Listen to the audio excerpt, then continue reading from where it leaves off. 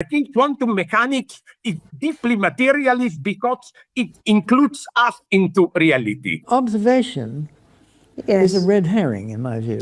I mean, many people thought, well, maybe the thing which reduces the state. You see, if you just followed, let's say, following the Schrödinger equation, which tells you, if you know what the state is now, quantum state, and that's a well-defined thing, if you know what the state is now, then it tells you what the state is tomorrow, or 10 minutes, or 100 years from now. The trouble is it doesn't.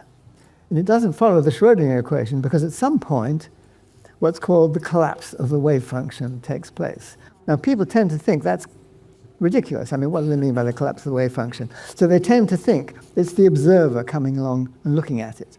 And this is the fault, largely, of the terminology used, that it's sort of an observation.